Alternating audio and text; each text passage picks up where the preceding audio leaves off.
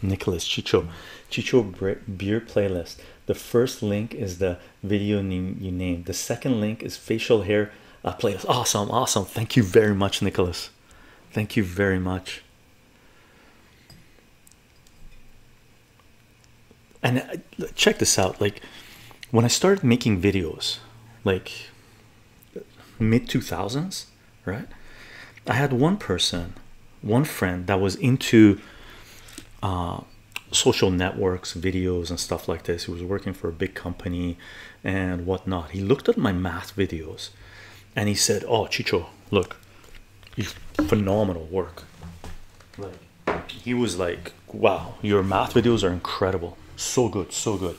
But one thing you have to do, you have to shave the beard."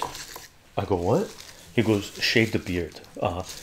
People don't like beards. Companies, you know, they get turned off by beards and stuff like this. You'll get more hits if you shave, if you're clean cut." I looked down at my laugh.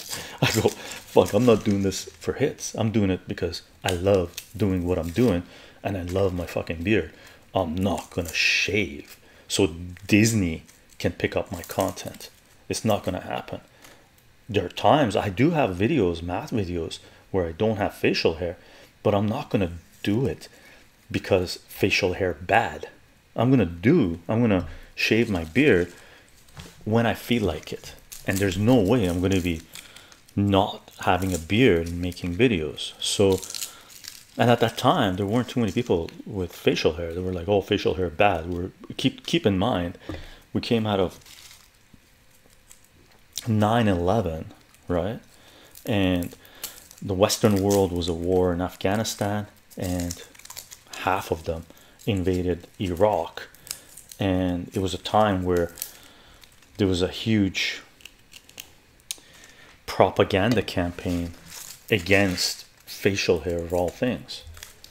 For me, I didn't care. The corporate propagandists and those who fear something can go suck an egg, to put it nicely.